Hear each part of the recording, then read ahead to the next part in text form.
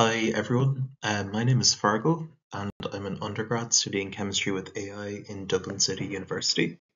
This is my presentation to BlueSciCon 2024. It's about the project I was involved in this summer. It's called the classification of carbonaceous meteorites using machine learning. The aim of this project is to use machine learning techniques on data from FT-ICR mass spectrometry on carbonaceous chondrites to investigate their role in the beginning or the advancement of life on Earth. Mass spectrometry is a precise technique. It's used to get the mass-to-charge ratio of ions using magnetic fields. There's a photo on the right-hand side of this slide that shows the large FT-ICR mass spectrometer in the Florida National High Magnetic Field Laboratory. That's the specific machine that we got our data for this project from. A chondrite is a type of meteorite that's non-metallic, and it's the most common type. A carbonaceous chondrite is one that has carbon compounds in it. The project was initially split into a number of different data visualization diagrams, such as Van Crevelen mass defect or DBE versus carbon count plots.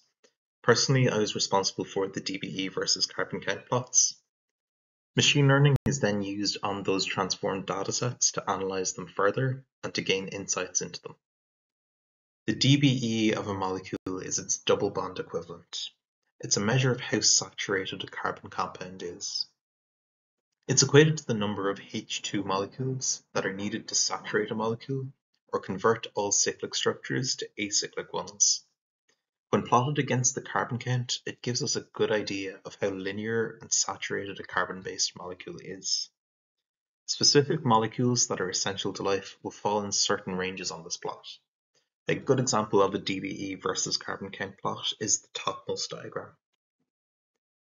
In order to group or cluster the diagram into regions that are more similar to each other, I used k-means.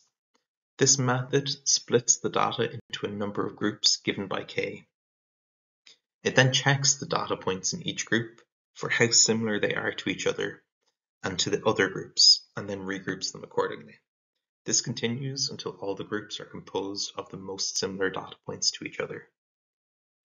You can determine the optimal number of clusters to use by making an elbow curve plot. There's an example on the bottom left of this. This is found by calculating the sum of the square distance between points in a cluster and the center of the cluster or centroid. When you plot those values against each value of k, or the number of clusters, you can generally see a point at which there's the biggest bend. This is the elbow point. In this example, the elbow point looks to be between k equals 2 and k equals 4, so a value of k equals 3 was used.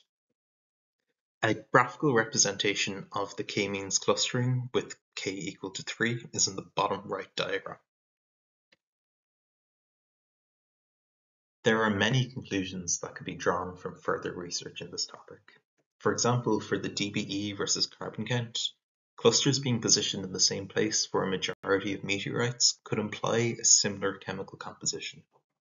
Comparison with plots using data from matter from Earth could also highlight any obvious similarities or differences between them. In conjunction with the research of the rest of the group, we could get key insights into how meteorites could have factored into the origins or the development of life on Earth. And that's the end of my presentation. I'd just like to acknowledge and give credit to everyone involved in this project, specifically Jim Cleaves, Anirudh Prabhu, Siddhant Sharma and Huan Chen for their roles leading the project. I'd also like to acknowledge all of my group mates and everyone who's running the Blue Marble Space Young Scientist program for all their help. Thank you.